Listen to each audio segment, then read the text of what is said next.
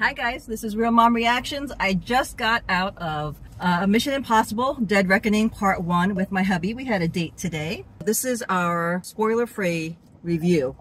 It's typical Mission Impossible, nothing big surprises. I love the addition of Haley Atwell. Thank you, honey. Haley Atwell, who we all know as Agent Carter. She brings a nice levity. She's not a spy, and I hope that's not a spoiler, but honey, what did you think of the movie?